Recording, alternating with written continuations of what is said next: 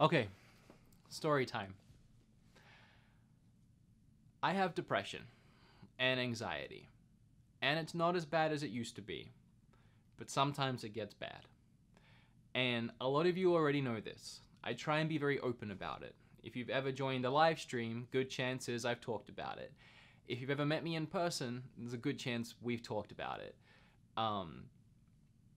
And if you ever watched that video I made a while back, then yeah, that video, yeah.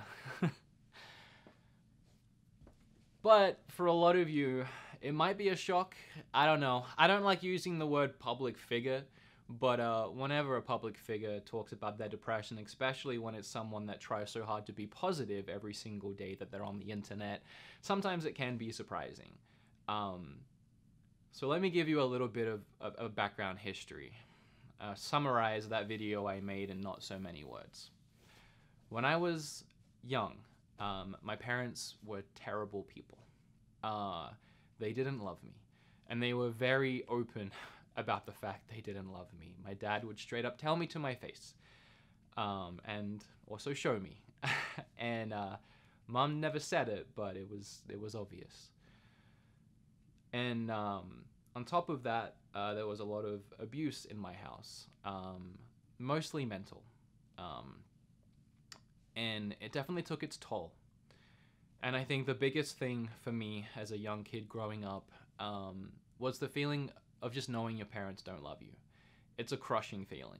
And it's something I didn't understand for a long time. It's just something I was used to growing up. Like, that's what my parents were like. But when I started going to my friends' houses and seeing what their parents were like and the relationship that they had, I started to realize that something was wrong at home. And I was a very, very good kid. I was like a straight A student until 15 when they kicked me out, and I just gave up caring at that point. But I was a good kid while I was there. And I was still good after that, but I just stopped caring. So it was, I didn't understand. Like, I remember thinking at the time, I do my best, and they don't love me, and I don't know why. And it fills you full of insecurities. At least it did for me. I was very insecure. If my own parents didn't love me, who would? Who could? I thought that all the time. And that filled me with anxiety. When I was younger, it wasn't so much depression, it was mostly anxiety. I would have anxiety attacks all the time. And then moving into high school, I was, for lack of a better word, a baby. I was going to say a word I shouldn't say on this channel. I was a baby. I was just so insecure. I had no self-esteem, no self-worth, and I was bullied a lot. And I let it happen because I felt like I deserved it. But that's what started my depression. Obviously, it didn't help my anxiety, but that's what really kickstarted my depression. And led me down suicidal thoughts. I started to not care what happened to me anymore. And then leaving high school after bombing the last couple years, because, I mean, my parents didn't care, why would I, right? I didn't really have any ambitions or really any qualifications to do anything with my life. So I started working dead-end jobs, retail, stocking shelves, and I hated it, obviously.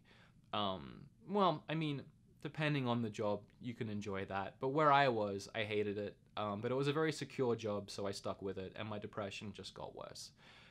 And I never sought help because I was very, very stubborn. I never wanted to try anything. I just believed I could get through it, or believed I deserved it. And then, stroke of luck, I came across this channel called The Game Chasers. My friend did, actually, and he said, hey, why don't we do something like this? And I started a YouTube channel, and it gave me a hobby. It gave me an outlet to be creative, and I was very creative before I gave up. And so it was like going back to that, and it helped a lot. And I started getting support from you guys, and a lot of nice comments made me feel a lot better about myself. And then that channel got to the point where I wanted to travel with it. I wanted to go see some of the friends I was making through the channel and the friends I had made overseas. And so I did, and it made me happy. So I decided to move and try and stay. It made me happy for a while, but just like anything, you live somewhere for a year or two that's new and exciting, depression sets back in and the same old things start bothering you. I didn't truly find happiness until I met Kim. Kim is everything.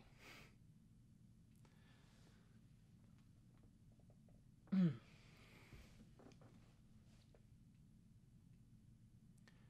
myself I wouldn't cry.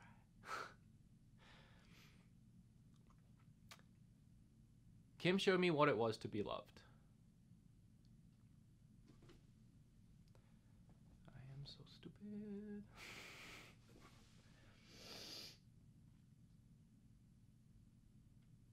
So, for the first time in my life, I felt loved. And around that same time, my channel started blowing up, which that in itself didn't give me like the happiness, like a similar level that Kim was giving me, of course. It made me happy, but it did help in a very, a way I didn't expect. Because the more I tried to put positivity out into the world with my content, the more people told me I was making them happy. And that my content was helping them. So, all of a sudden, after not even knowing what happiness was my entire life, I went from having my own happiness and being able to give happiness back to hundreds of thousands of people. Which, is a feeling I can't describe. And both of those things gave me a reason to live. Oh, crap. This is why I don't talk about this stuff. But not everyone knows how to deal with depression. Not everyone has their Kim yet, or has their outlet, or knows where to turn to, or know what to do with their depression and their anxiety. Holy crap, this is so much harder than I thought it was going to be. I told myself I wouldn't cut this video or edit it, but man. They're happy tears. I mean, I'm talking about good stuff in my life. It's got me all emotional. Stupid. I wear my heart on my sleeve. While being able to spread positivity the way that I do is great, I want to be able to do more. The fleeting moments of happiness that you may get from my channel or being involved in my community is amazing, and it fills me with happiness. But there needs to be more. There needs to be a way that I can actually help more and help put people in the position I am. So, this Monday, I am doing a live stream. I don't know how long for, I'll get to that, but I'm doing a live stream to raise money for charities that help people with depression and anxiety. This is something that's extremely important to me. I have always wanted to do a charity live stream, and I've always put it off because I always knew what charity I wanted to do it for, and I dreaded making this video for obvious reasons. But it was time. It's time. And there's a reason why it's time. But before I get to that, I want to do this because a lot of you, every time I talk about depression, or even when I go to these conventions, way too many of you, and I love that you have this outlet through my content and through me, but it's too many people suffer from depression and anxiety. And I just need to do my part in helping. So by doing this, I'm not only raising awareness or trying to raise awareness for these places that can help you. So even if you're not donating, even if you're not, on that side of it, and you're on the other side, the depression side, and you don't know what to do and you've been looking for an answer, hopefully these charities will be a place that you can look to for your help. And then on the other side of things, if you just want to donate to these charities because they feel like that's something that's close to your heart, or you just want to help support those people or myself, then that one's obvious. You can do that in the live stream. These are the charities, by the way. Okay, the reason why I'm doing these 4 is because I found a site that recommended them, but also they kind of tackle different parts of depression and anxiety. So the first one is American Foundation for Suicide Prevention. This charity works to understand and prevent suicide. Brain and Behavior Research Foundation. This foundation awards scientific grants to those working to make discoveries and understanding the causes of improving the treatments of mental disorders such as depression, schizophrenia, anxiety, autism, bipolar, attention deficit hyperactivity, post-traumatic stress, and obsessive compulsive disorders. Treatment Advocacy Center. This charity works to improve the treatment of severe mental illness by promoting policies and practices for the delivery of psychiatric care and supporting the development of treatments for and research into the causes of psychiatric illness such as schizophrenia and bipolar disorder. And then finally, the Trevor Project. This national organization provides crisis intervention and suicide prevention services to lesbian, gay, bisexual, and transgender teens and young adults. So please, if you're free Monday or you want to donate to these causes, I'm going to leave links to everything down below, and join me on Monday, obviously. I want to raise $1,000 minimum for each charity. I'm not going to stop until that's happened. So we're going to need at least $4,000. And there's two surefire ways we're going to get there. The first one is you watching this right now. I know not all of my 500,000 subscribers are going to watch this, but imagine if they did and they all turned up. What would you have to give each? Like 2 cents? Like if you all gave $1, that's 500,000 at all these charities. So, I mean, the bare minimum for each person is so small that we can definitely get this done if you come and show the support I'm asking you to show. And the second way this is going to happen, almost immediately get halfway there, is I obviously have a Patreon, and my Patreon, if you go and look at it right now, it's public. I don't hide anything I do. It's almost up to $2,000 a month. That is half of what I'm asking for. So I'm looking at you right now, Patreons. There's 402 of you right now, I believe.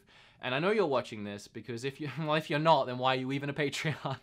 So please, for this month, take that donation away from me, cancel it, whatever it is you need to do to make sure that doesn't go through this month.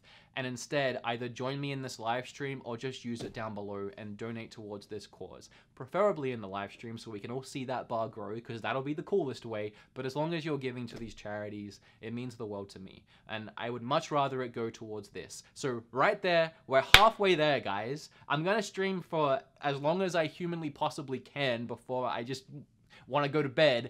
But I'm going to at least get this 4,000 funded, and it should not be hard. Again, this is obviously something that means a lot to me personally, and I just want to do whatever I can to help more than however much I already help. That is the point of this video in a nutshell. I've said it, I've said my piece. Here's why I'm doing this thing, and here's how you can help. And if you have depression, here are places you can go to get help. That's the point of this video. But something that's really going to help me right now and my depression is saying something else that has definitely been an instigator for me doing this video and supporting this cause, because I've wanted to turn this negativity I've been experiencing lately into positivity. And it's something that I need to say. I need to get this off my chest because I'm going insane. I wear my heart on my sleeve.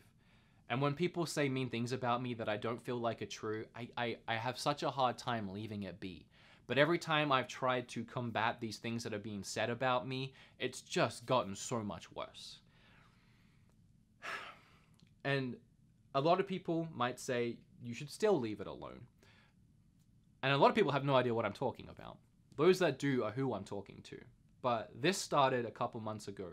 People started making these videos about me and about my friends, calling us scammers, essentially, which we're not. We haven't been doing anything differently on the platform than any other creator, and nothing differently that we haven't been doing for years and years now. That in itself is fine. You can look at that. It sucks. It's gonna happen when you grow a channel. That thing is going to happen. I mean, you can look at it, you know it's misinformation, and you can leave it there. You can laugh at it with your friends and just ignore it. That's easy.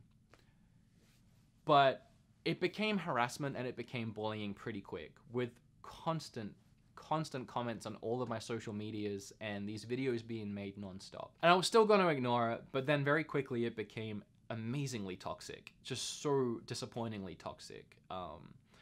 And what really broke me down and destroyed me was, and I know this person's going to know who they are and they're going to take it as a victory, but I need you to know how much it hurt.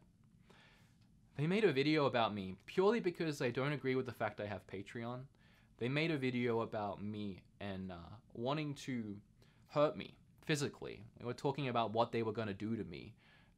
That I can take. I think it's a bit extreme, and it's definitely harassment and bullying, but that I can take. But very quickly in the video, it turned into being about Kim. And it was disgusting. And I immediately felt like a failure. I felt like I should never have brought Kim onto the channel. I felt like I wasn't doing a good job protecting her. And I didn't understand why it had to get to that point. Now that that's allowed by YouTube, people are legitimately trying to find where I live. And it's scary. Kim wants to get security alarms put on the house, which I agree, and we're gonna do that. Because I need to know that she's safe when I'm not here. It's just very scary. And it seems to all be because I have a Patreon and I have a PO box. And so I need to address it, and I need to at least get my opinion out on these things and explain to you why I have these things and what they do. Because I don't want it to get to the point where one of us gets hurt because I have these things. And I just didn't say anything about it leading up to it. So here it is really, really quickly. Okay, because I know a lot of you already understand, and I'm talking to about 200 people right now. But my Patreon I started when Patreon itself started, and no one cared then. I had a few people donating, and it helped me buy certain things for the channel. It was nice. As the channel grew, obviously it grew. And initially I only had a $1 tier, a $5 tier, and a $10 tier. But then as people started donating more crazy amounts, like 20 bucks, 50 bucks, I started to look at that and be like, wow, this guy's giving me $50 a month. And I didn't have a reward for him. So I made a $50 tier. And then Patrick, blaming this on you, Patrick. No, not really. I told him not to. He did it as a joke initially, but then just followed through with it. Gave 100. And I didn't have a tier for 100, but I wanted to give him something back. I don't think playing games with me is worth $100, but I wanted to give something to him for donating that much, so I made him a tier at that point. I didn't have 100. I didn't have 50. I didn't have 20. I gave these people tiers so they had something to look forward to for the insane amounts they were donating. And then more people gave to those tiers. I'm not making it any higher, because that's insane at that point. I just wanted to give them something. So that's why those tiers are there. And I've always been very public about my Patreon. I've always shown exactly how much my Patreon makes, because I didn't want any misconceptions. If someone wanted to donate to my show because they wanted to show support, and they went to my Patreon and saw how much I was getting a month and thought, that's enough for that guy, I wanted that to happen. I wanted them to know how much I was getting. It was very important to me that I was very open. I'm also very open with my Patreons about where the Patreon money goes. I'm not going to get into it now. The Patreons already know, and those are the ones that matter. The Patreon supports the show. It directly supports the show, and it really helps. And the reason why the channel keeps growing and exploding in quality is because I can afford to buy new cameras. I can afford to buy stupid things from Etsy. I can afford to have an editor help me make more content than I usually would make. Shout out to you, Jordan Fringe. I was able to buy this mic recently and stop wearing that stupid lapel. It directly supports the show. I don't ask for any more than what's already given. I just use what is given to improve the quality and keep doing what I do as best as I can do it.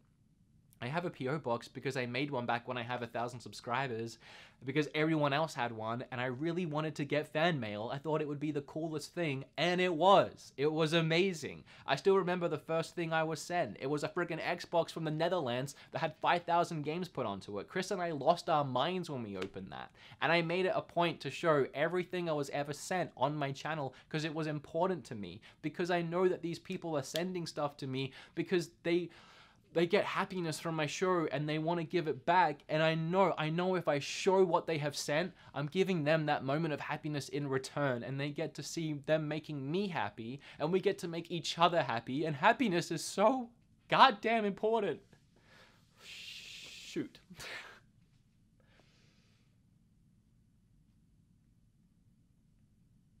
But I don't ask for any of it.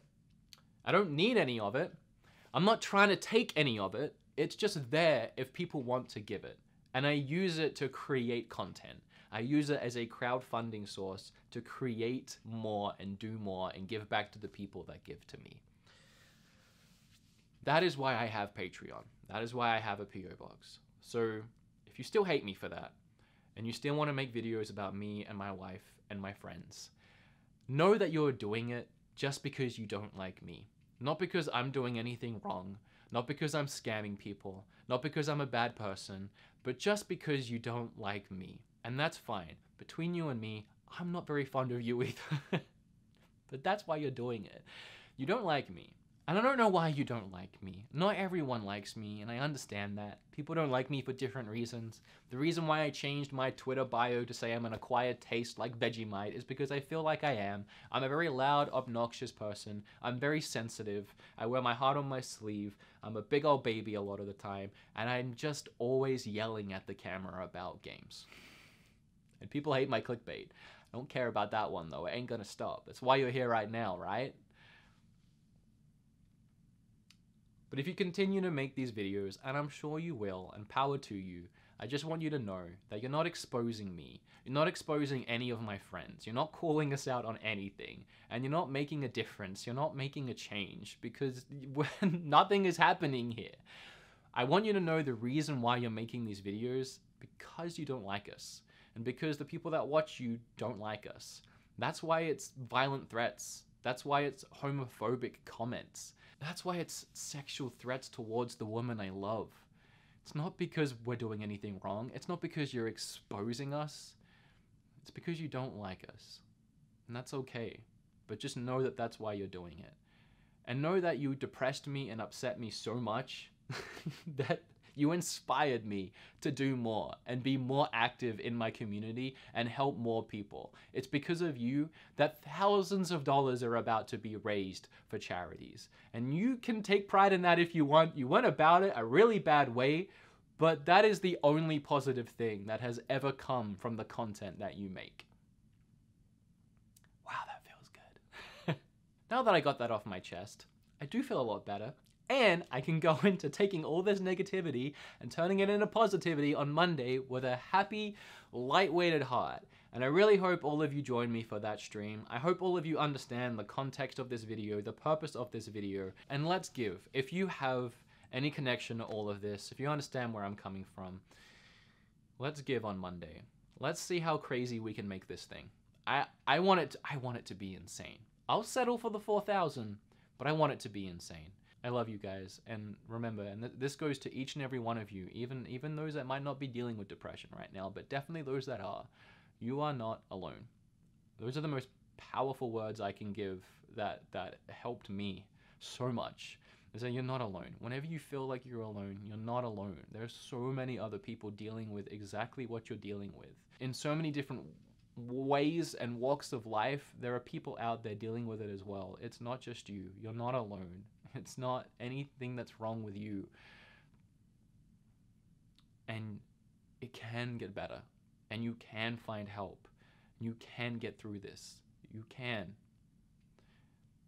There are people that are in such worse positions than I was ever in. And I can't imagine what that feels like. But there's always a way. There's always something.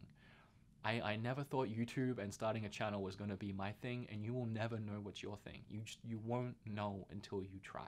So do not give up.